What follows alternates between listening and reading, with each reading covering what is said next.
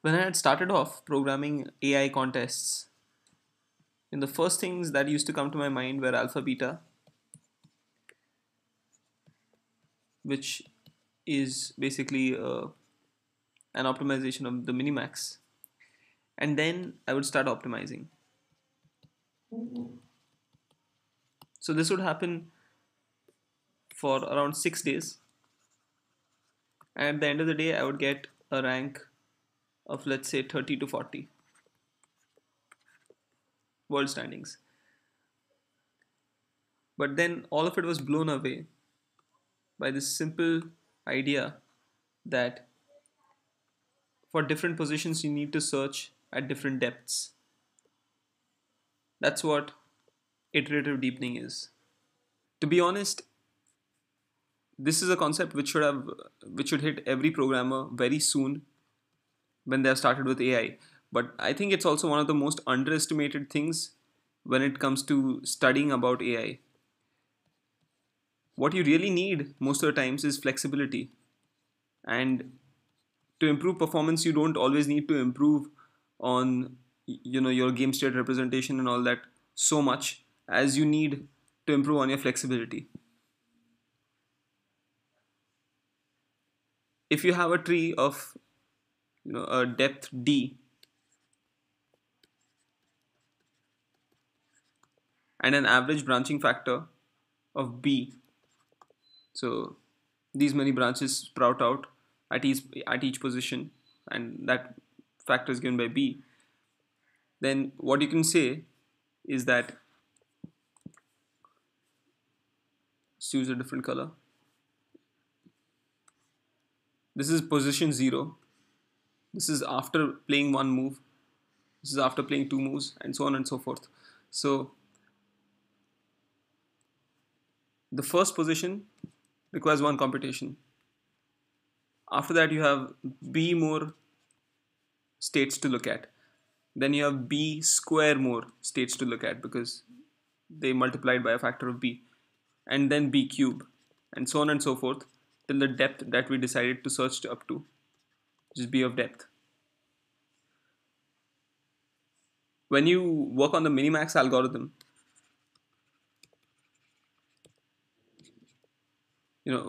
b raised to power depth is the number of nodes that you will search, because after you're done with that, you really need to start working on heuristics and return a result.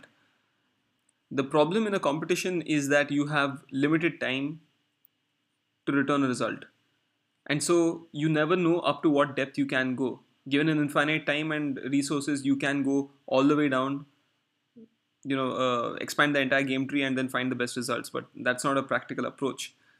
So what we need to do is keep depth flexible. If the position is very abstract and you have lots and lots of states sprouting from each state, so many moves are possible. This is usually in the middle game and in the opening. That's when branching factor is large, so the depth that you want to go up to should be small to avoid a timeout. But near the end game, there are only few possibilities which are sensible. Most of them are either winning or losing, and so what happens is that tree thins out, so this branching factor goes down. Immediately, the amount of depth that you should search should go up because you have time now, and you should utilize your resources as much as possible. So taking that into account, what we say is that we want to increase depth as much as possible, but also make sure that we are not timing out. And here we make a very interesting observation. B raised to power d is actually b into b raised to power d minus 1. If b is 10, what that means is that this value, let's say t, capital T, and this value, small t, are off by a factor of b. Writing it in a different way, we get that, and b is 10%. B is 10 actually. So 1 by 10 is the time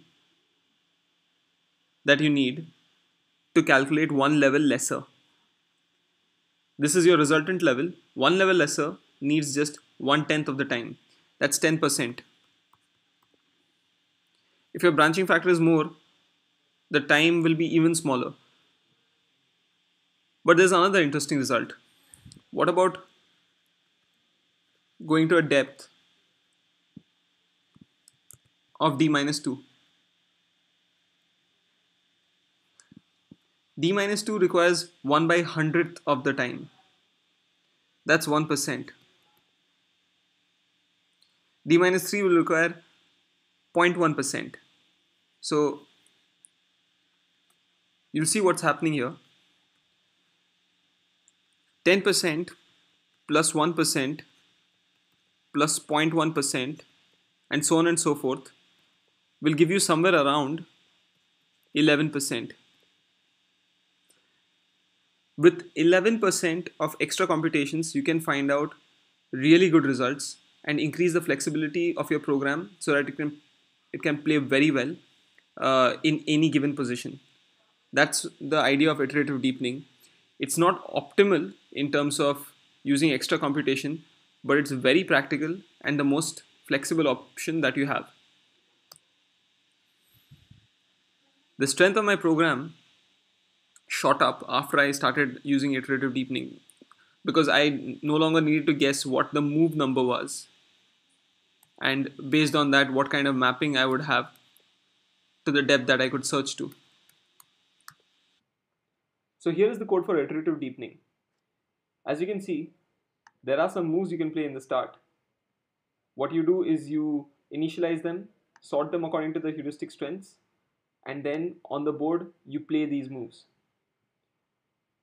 Here's the iterative deepening part. You have a particular depth up to which you're going to go.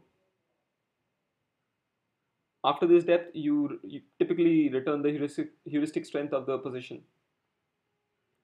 The thing is, you're going on incrementing depth by 1 every time you complete evaluating the position up to that depth. So that's it. It's just a for loop. Max depth is a constant that you can assign. Most games end in 60 moves, so I have put max depth as 60. In evaluate, if you have taken too much time, then what happens is I throw a timeout exception, and that's caught here. So it's not too scary because it'll be ignored and the best move will be returned. So the best move up to this point, up to this depth here. Another extremely important use case of iterative deepening is in alpha beta search. So if you're participating in a contest, alpha beta is almost compulsory if you have chosen the min max algorithm to go with. So alpha beta enhancements can, a reasonable heuristic gives you about 25% savings per branch. So with 75% of the branch left, and if you're going up to a depth of say 5, which is very reasonable, 0.23 is what you're left with, meaning you have 75% savings compared to the plain minimax algorithm. So alpha beta tremendously changes the amount of nodes you need to search. But that's not all.